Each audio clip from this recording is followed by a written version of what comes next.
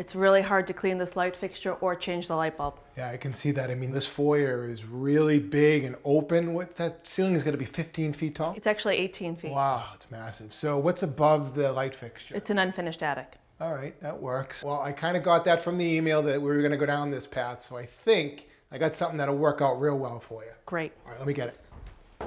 Okay, Mary Beth, let me show you what this whole contraption is.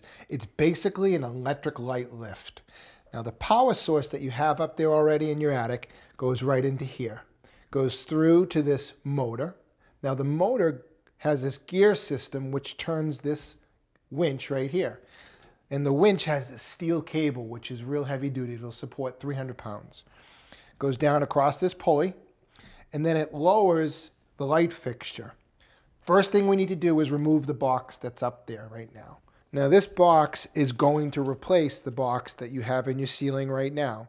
Normally, this is where we make the connections from the wire to the light fixture. However, this is when it all changes. This fixture gets mounted to the bottom of this plate. You can see there's a green wire, a white wire, and a black wire. We mount the fixture there so that when you lower the fixture, it breaks the connection. And those connections are those three bands right there. One's your hot, one's your neutral, and one's your ground. So you would lower it down, do what you need to do, and then when you bring it back up electrically, the connections make and the light goes on. And that's it.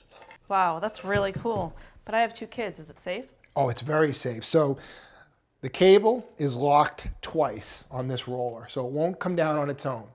And to control it electrically, they give you this key switch right here, which we would mount upstairs. And it only works with the key, so you lower it down, bring it back up, and you can take the key. Now, even if the kids find the key, it's really slow. I don't think it's going to offer very many hours of entertainment, so that's it. First thing we need to do is get up in the attic and get that light fixture out of there. All right, let's do it. Boy, I wish all attics were this accessible. This is great. Well, I removed the floor right here, which exposes the box for the light fixture that you have down in your foyer. So from here, all we need to do, we can cut this wire right here, cut the box out of the way, and just lower the whole box and the light fixture right down below. Now, you were putting a new fixture in? Yes, I bought a new one. That's good. So we can do all that from down below. I don't even have to get down there to set up anything, all right? Perfect. So I'm going to lower this down to you, and we can disconnect it. Okay.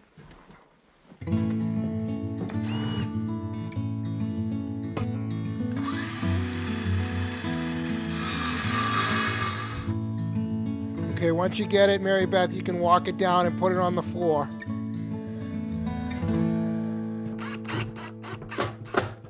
Okay, let me show you where we're at here. So you can see right down there, that box, that's centered over the old hole where the other light box was. I've mounted this whole structure to the top of the floor, which is really nice and secure. And then I had to bring constant power to this motor wire right here. This comes from a source up here in the attic. The one that says switch, that wire comes directly from the light switch, and that turns the light on and off.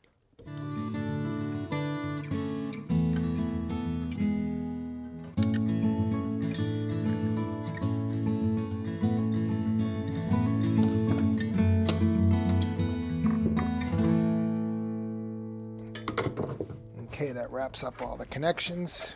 That cover.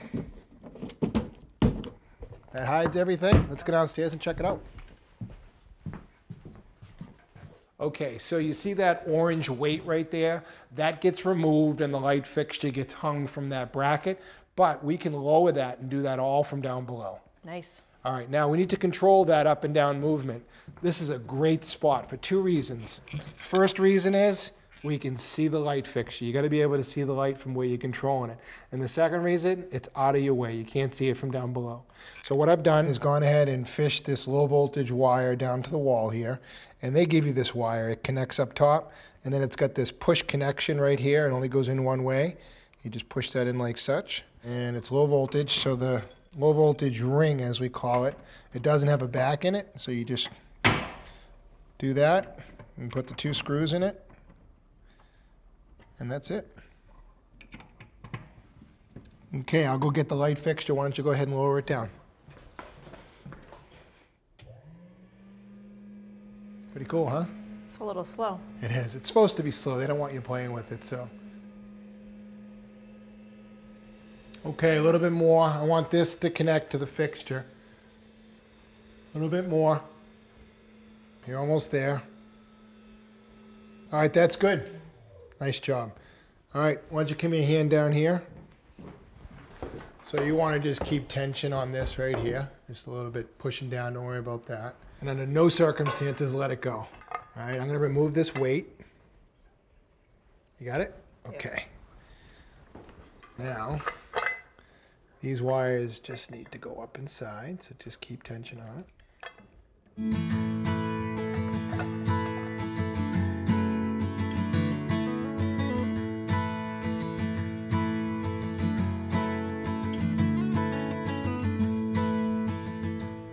Okay, now you can let it go. You sure? Yeah, go ahead. Good. All right, so why don't you run up and turn the key, lift it up. When it gets to the top, the light will turn on. Okay, it's looking good. Okay, keep going. After it clicks, it'll turn on. There you go. Wow, that's amazing. Yeah, nice taste in light fixtures too.